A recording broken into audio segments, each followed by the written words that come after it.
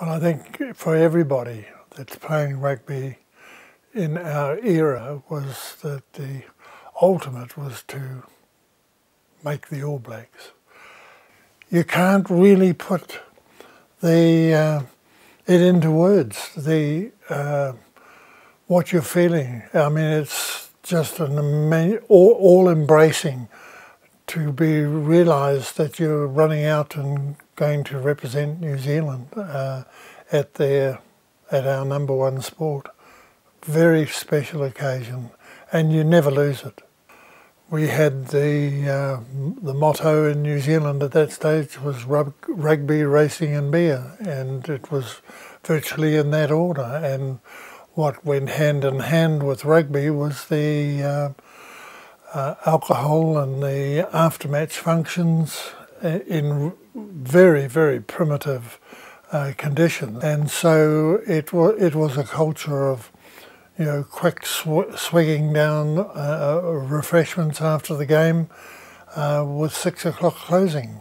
There was no late closing of facilities at all. So it was a culture which I don't think really has changed.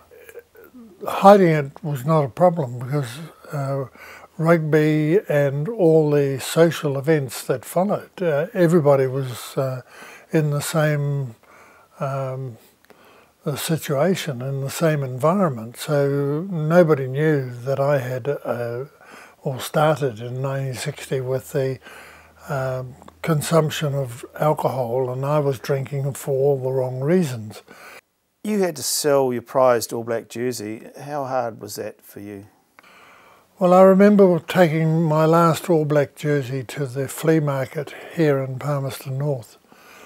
And my son, Angus, virtually in tears, said, "Dad, you can't do this." And I had to explain to him why we had decided that we had to get rid of the jerseys just to survive as a family, and the finance that we were able to raise kept the family together, and it was for those reasons and those reasons alone. So when Angus wanted to get something for the grandchildren so that they knew what their grandfather had done, he started the search, and he located the jersey, the All Black jersey of 1960 in Culminated in Wales. Angus, it meant more to Angus because it brought back that day when he talked about, "You can't do this, Dad," and he was in tears. And in Wales he was again in tears when the jersey was handed back. Has helping others in later life, including as a prison chaplain, has that been more rewarding than being an All Black? A different sort of a rewarding. Helping other people is part of the recovery from any addiction. First of all, you've got to admit that you've got a problem, and then part of the recovery is that you go and help others. We had some amazing results in the work in the 16 years, and it was very, very rewarding, but it was a different type of reward than playing for the All Blacks.